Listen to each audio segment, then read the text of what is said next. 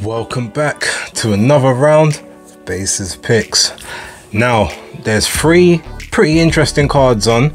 However, we're going to do main events.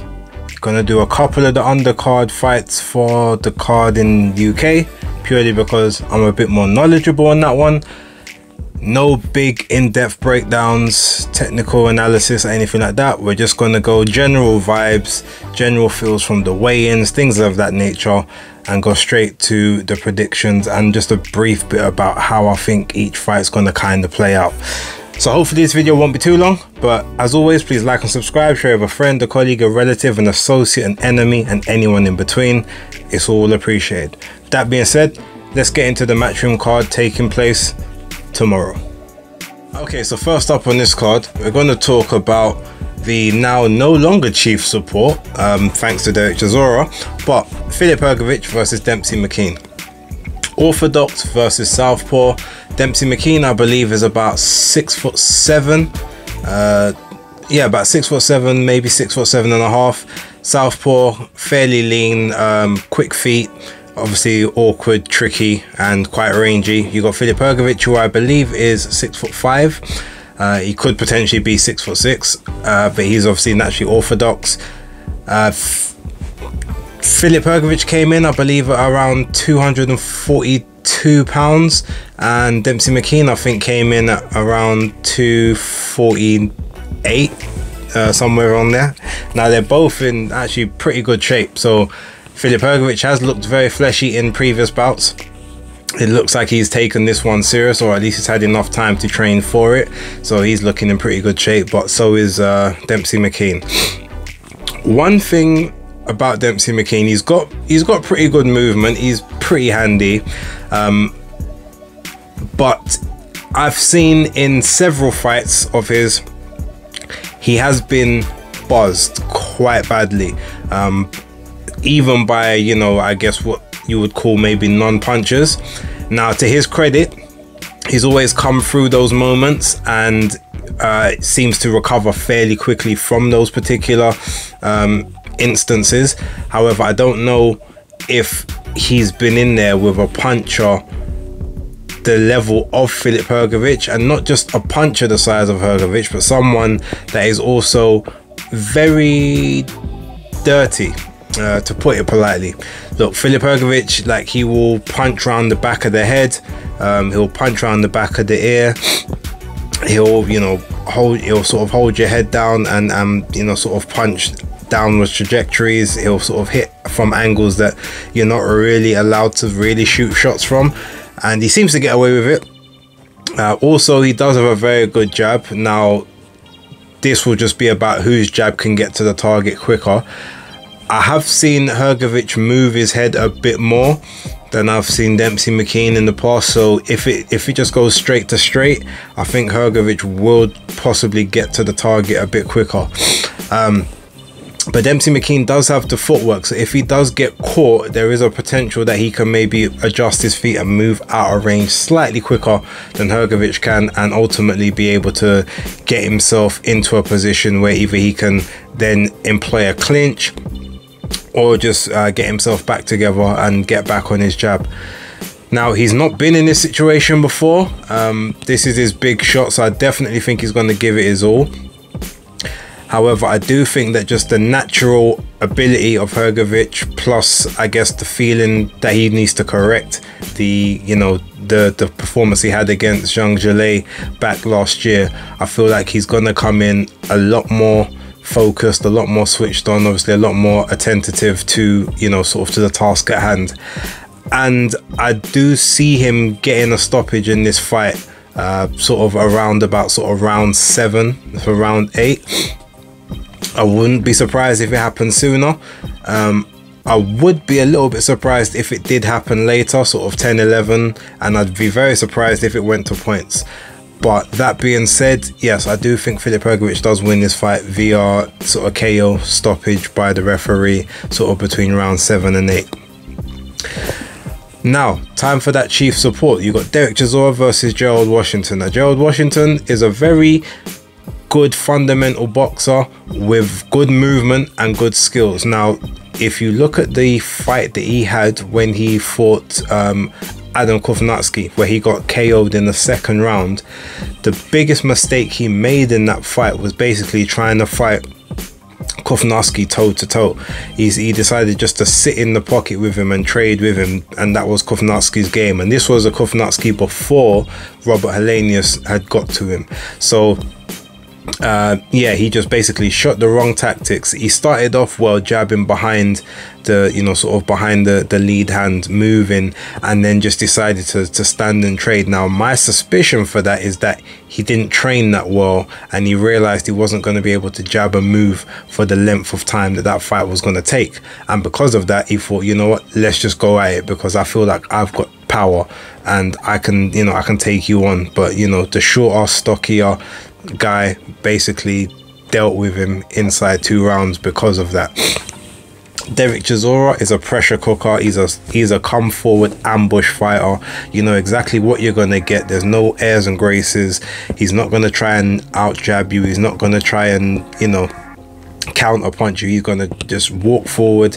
He's gonna sit on your chest. He's gonna throw big shots. I don't think that Gerald Washington is going to be able to get out of the way of a lot of those shots. I do think ultimately he is going to be put in the same situation where he's not going to box a move. He's going to try and engage Derek Chisora in the pocket. And while I think it's going to last considerably longer than the Kovnatski fight did, I do think that by sort of round 5, round 6, Gerald Washington, that gas tank is going to start to fade. It's going to start to wear down, and he again is going to get taken out. So my prediction for that one is Derek Chisora sort of winning via, I think, between rounds 6 and 7, up to round 9. It doesn't go past 9 rounds, but I think it'll be a stoppage in the 6th or the 7th round for that fight. Now, moving on to the main event, Anthony Joshua versus Robert Helenius. Now, Helenius, as has been previously stated, is probably a better style matchup for Joshua in preparation for Deontay Wilder, but he's not the right, I guess, type of opponent to fully gauge where you're at to assess your levels compared to Wilder. Now, look, Wilder, fight before last, knocked him out within a round, but if you look at that fight, primarily Helenius was winning that round and he was making Deontay Wilder uncomfortable. Deontay Wilder was obviously backing up and setting up a couple traps, which Helenius did fall into, but he did make Wilder uncomfortable. In every fight where he has come forward and looked aggressive, he's actually done very well. Like both the Kovnatski fights, he was aggressive. He didn't just sort of sit back on the ropes. You had his fight with even the fight with Duhaupas, like he had a lot of success in that fight, sort of coming forward and pressing Duhaupas. A few other fights in between, even the obviously when you saw him face Dillian Whyte, that was on short notice on both guys' behalves.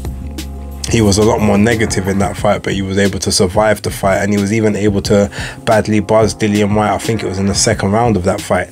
So he's definitely got the necessary power. It's just about whether or not he can, you know, he can get that sort of, you know, get that work off, so to speak. So with that being said, I feel like